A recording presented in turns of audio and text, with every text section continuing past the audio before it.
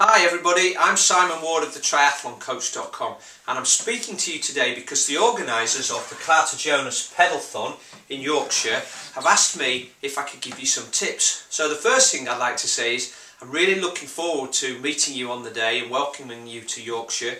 You're going to get a chance to cycle around some of Britain's most fantastic countryside, and what my job is to do is to try and help you enjoy that day to the maximum. Now, hopefully you've been doing some basic training up till now.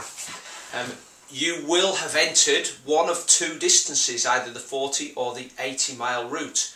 But either of those is going to give you quite a challenging course, if you like, with some hills and some narrow roads which require a bit of concentration. So you will need some reasonable bike handling and riding skills. But here are a few tips to help you get through the day, and to help you make the most of the next 2 weeks from 28 days out to 14 days out. So the first thing is that this is an opportunity for you to get in some big training.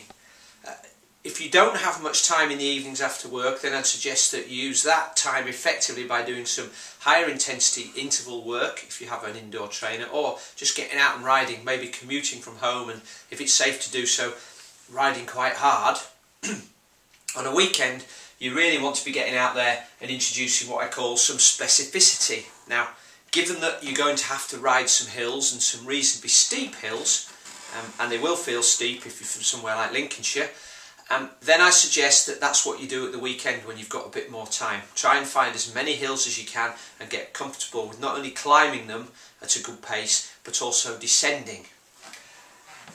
One of the other challenges that you might like to set yourselves in the next 2 weeks is to make sure that you can ride at least 80% of the distance that you've entered for. So that means that if you're doing the 40 mile ride, you need to be able to cover 32 miles, and if you're doing the 80 mile ride, you need to be able to cover 64 miles. I've no doubt that if you can do those distances within the next 2 weeks, then on the day when you're a little fresher and you've got all your friends and the other riders around you, you'll have the energy and adrenaline to get you through to the finish line, so that won't be a problem. So try and see if you can cover those distances if you haven't already, and if you have, well, that's great. Just carry on doing what you're doing and putting in the miles.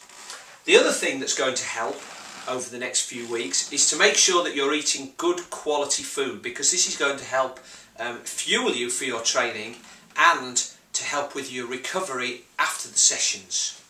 Okay? On the longer rides, you also want to be trying to take in some form of nutrition, because on the day 40 or 80 miles is going to take you probably 2, 3, 4, 5, 6 hours, and you will need to supply your body with some energy during that period. So Power Bar or High Five or SAS or any of those other energy products are great. Find the one that works for you and try to take in about 50-60 grams of carbohydrates per hour.